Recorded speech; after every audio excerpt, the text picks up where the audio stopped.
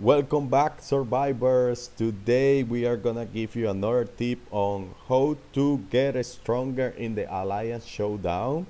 So in the last video I told you that you can use this talent, Massive March. It increases the maximum march capacity by 10% for 30 minutes. So if you press this talent, let's say that you usually can march 100,000, then it increases the amount to 110,000 by 10%, and that's good because if you are sending 10,000 more troops than you usually send, then you can increase the chances of winning the battle, even if the enemy is a little bit stronger than you, or if you are as strong as the enemy. So that's good. But there is another talent that people neglect and they don't know that they can use, and it's this one, emergency dressing, because emergency dressing converts 30% of the killed troops to wounded.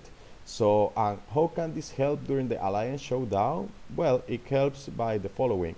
When you are battling there, you can win one battle and your troops go on to the next one. Now you go with the amount of troops left that you have from the last battle.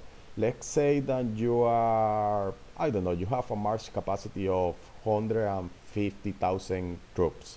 So if you win the battle and somebody killed 50,000 of your troops, you are going into the next battle with 100,000 troops. And of course, that's less troops than before, and it increases the chances of losing.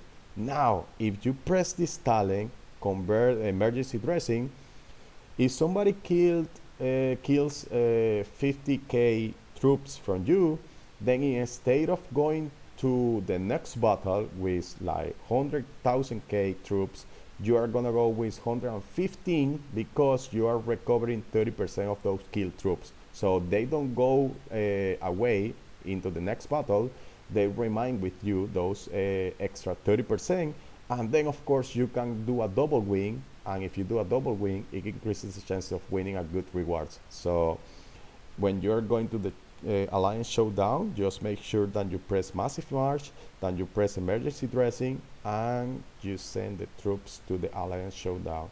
So as you can see here, my first battle power is 2,104. So with Massive March, so I go to 2,150. Now, remember that I told you that you have to modify your formation to make sure that you choose your stronger formation. So I'm gonna use my best heroes here. So Broke, Julie Garcia, and Taylor. Just put a little bit more infantry, because if you do a double wing, so you're gonna go with less infantry the next battle. So if you get more infantry in your march, so you have the chances of winning the next battle. Plus the 30% talent, it helps you a lot. So now I'm gonna send my troops. It was 2,150 before now. So as you can see, now my battle power is 2,314, which is good. It's quite higher comparison with the first one.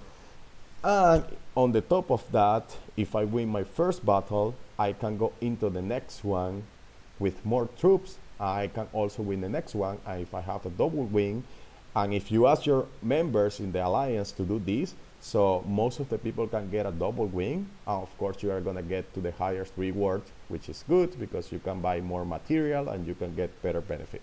So I hope this video helps. Please subscribe, please give a like, and see you into the next one.